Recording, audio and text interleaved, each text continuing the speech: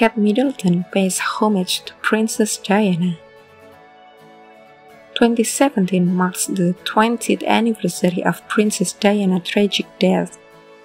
Kate paid a very classy tribute to her by wearing a beautiful dress with a poppy flower pattern. This flower is used to remember those who are no longer with us. It is a symbol of respect, service to the country, and sacrifice throughout the UK. Not only that, when she married, Kate carried a beautiful bouquet of flowers in her hands. Among the flowers are lilies of the valley, symbolizing the return of happiness. Many years ago, the royal family lost joy with the death of the Princess of Wales. It will be the title Kate will receive when Prince Charles ascends the throne. The clothes that Queen Elizabeth II wore were always bright colors. For those of you who always pay attention to the clothes worn by Queen Elizabeth II, of course, there is a curiosity why the Queen always used bright colors. Queen Elizabeth II always attracts crowds wherever she goes. That's why she always wears bright colors like green, pink, or purple.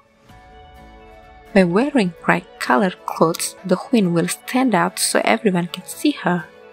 No matter how far they are from her, people will then be able to say they saw Queen Elizabeth II.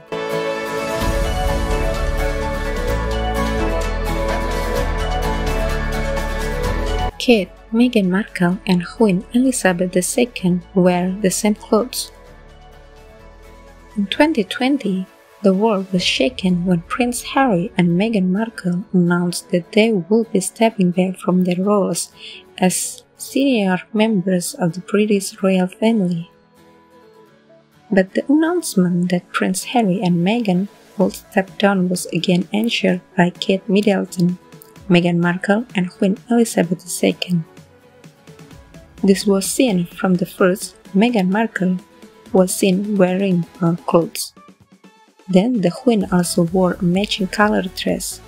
Even though the Queen was reluctant to wear conventional clothes such as beige or pastel, wearing a camel suit and matching hat. Apart from that, Kate Middleton did the same. Several people who took notice mentioned that this was a way to show the world their support for a young couple after a difficult decision.